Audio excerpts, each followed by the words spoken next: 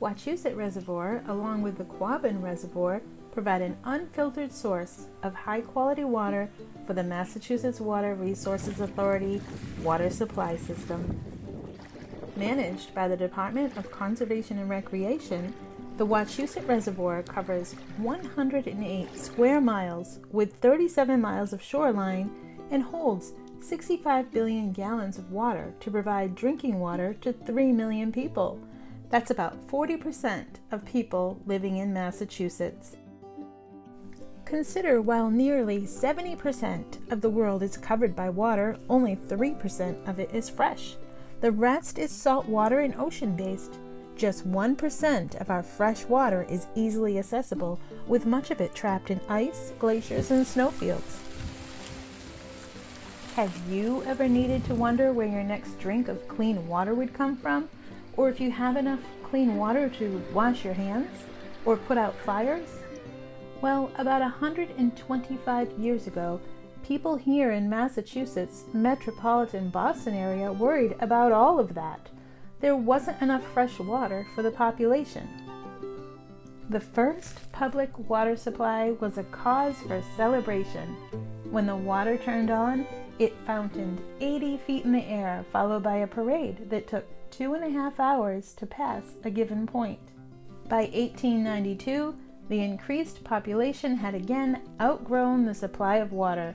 The Wachusett Reservoir was constructed during the early 1900s by damming the south branch of the Nashua River. This photo, taken in 1896, shows the rocky hilltop looking down on the Nashua River, winding its way through the valley.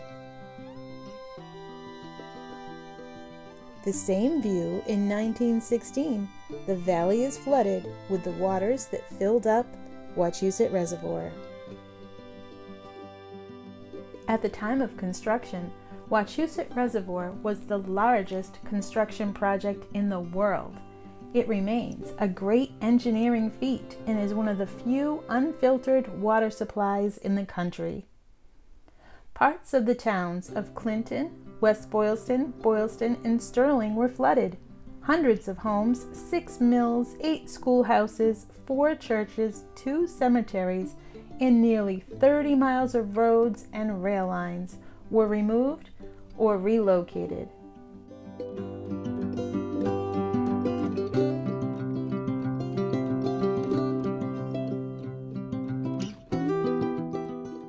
Wachusett Dam was constructed to hold back the water of the south branch of the Nashua River.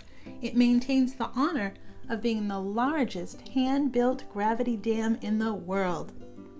Constructed of granite masonry, the dam stretches 944 feet across. The height of the dam is 115 feet above the ground, with also 112 feet below the ground that we can't see. Excavation for the dam began in October of 1900 and construction continued for 5 years. Material was brought in by a cable system suspended across the valley from towers that moved along tracks. Laborers worked primarily with hand tools. Earthwork preparing the upper edges of the reservoir floor continued for another 2 years after completion of the dam. Here you see the construction of the dam in 1904. Behind the dam, the reservoir is starting to flood in the background, and the construction of the fountain that discharges water into the Nashua River in the front. This is what the fountain looks like today.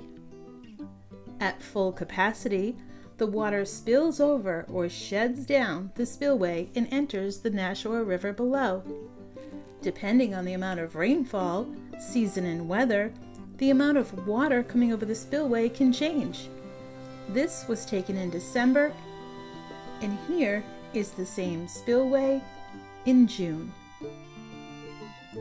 With the low water, you can see how the rocks were cut to mimic a natural river landscape.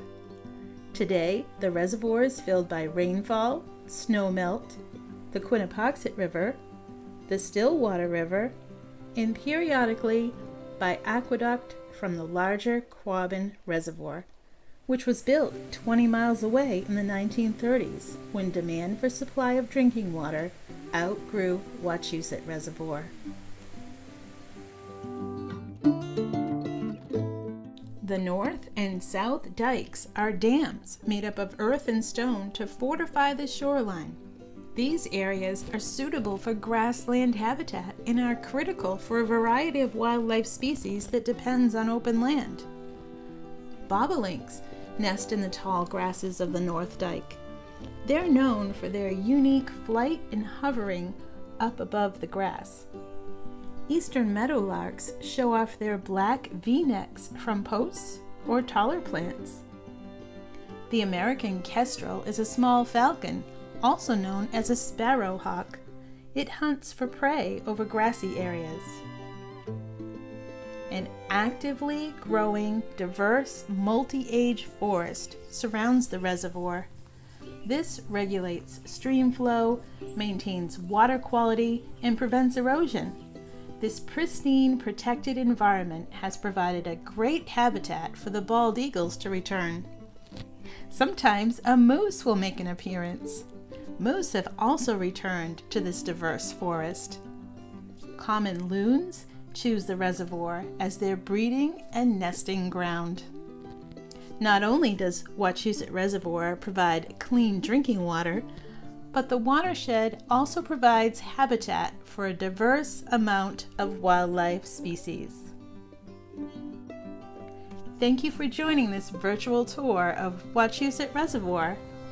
I hope it's made you curious of where your water comes from and what you can do to conserve water for the future.